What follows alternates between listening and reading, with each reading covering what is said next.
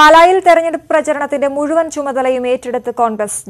ജോസ് വിഭാഗങ്ങൾ തമ്മിൽ വീണ്ടും തർക്കം തുടരാനുള്ള സാധ്യത മുന്നിൽ കണ്ടാണ് തീരുമാനം. മുഴുവൻ പ്രചരണ പരിപാടികളും ഇനി ക്രമീകരിക്കുക കോൺഗ്രസ് നേതൃത്വമായിരിക്കും.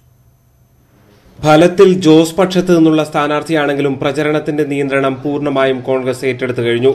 ഗൃഹസമ്പർക്കം, പൊതുപരിപാടികൾ, വാഹന പ്രചരണം എന്നിവയെല്ലാം ഇനി ഏകോപിപ്പിക്കുക കോൺഗ്രസ് ആകും.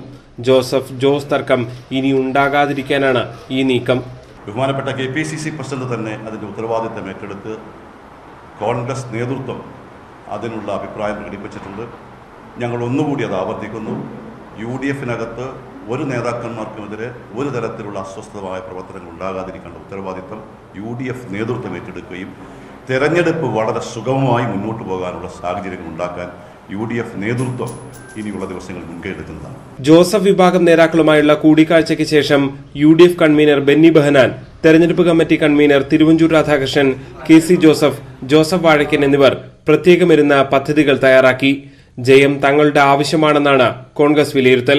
സ്ക്വാഡ് പ്രവർത്തനത്തിലടക്കം കോൺഗ്രസ് കൂടുതൽ സജീവമാകും. ജോസഫിന്റെ കൂടി നിർദ്ദേശം പരിഗണിച്ചാണ് തീരുമാനമെന്നാണ് സൂചന. ന്യൂസ് 18 പാല. ഇടവേള.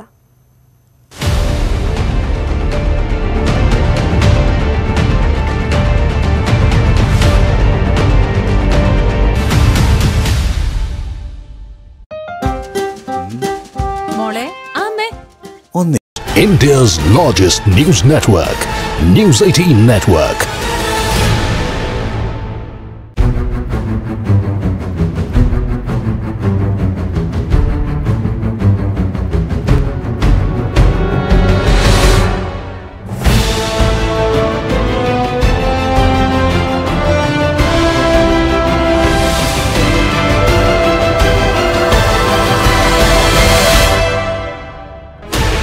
Sixteen channels, 15 languages, 26 states, 1,200 plus reporters, 66.9 crore viewers. India's largest news network, News 18 Network.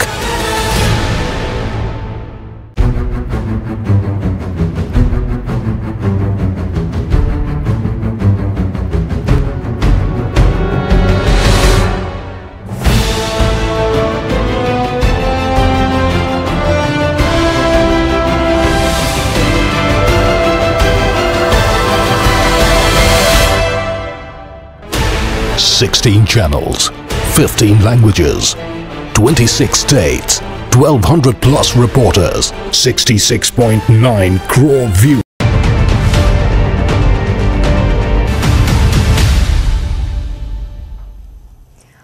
വീണ്ടും വാർത്തകളിലേക്ക്. ഉന്നാവ് കൂട്ടബലാത്സംഗ കേസിന്റെ വിചാരണ ഇന്നു മുതൽ ആരംഭിക്കും. പീഡനത്തിനിരയായ പെൺകുട്ടി ചികിത്സയിൽ കഴിയുന്ന ഡൽഹി എയിംസ് ആശുപത്രിയിൽ ഒരുക്കിയ താൽക്കാലിക കോടതിയിലാണ് വിചാരണ നടക്കുക. മുഖ്യപ്രതി BJP MLA കുൽദീപ് സിംഗ് സെൻഗറിനെ അടക്കം എയിംസിലെത്തിച്ചാകും വിചാരണ നടപടികൾ. ഉത്തർപ്രദേശിൽ കേസിന്റെ വിചാരണ നടപടികൾ ആരംഭിക്കാനിരിക്കെയാണ് പരാതിക്കാരിയായ പെൺകുട്ടിയെ വാഹനമിടിച്ച് കൊലപ്പെടുത്താൻ ശ്രമമുണ്ടായത്. സുപ്രീം കോടതി നിർദ്ദേശത്തെ തുടർന്നാണ് വിചാരണ ഡൽഹിയിലേക്ക് മാറ്റിയത്. UN മനുഷ്യാവകാശ കൌൺസിൽ പാകിസ്ഥാൻ